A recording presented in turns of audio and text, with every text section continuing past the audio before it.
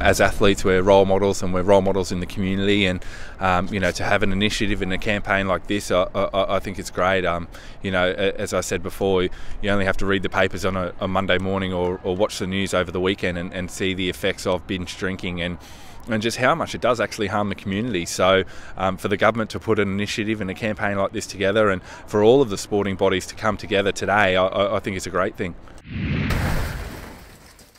I think that the key message would be the influence is about being a positive influence not only on yourself and giving yourself the best chance to achieve, but also on your mates and your teammates and your friends around you. So I think there's a lot of positivity around that message, and it's definitely a good opportunity to give ourselves the best chance to really achieve at sport. We have a role to play as professional sportsmen, and I think myself personally, I can be the influence and be responsible and show other younger children what it takes to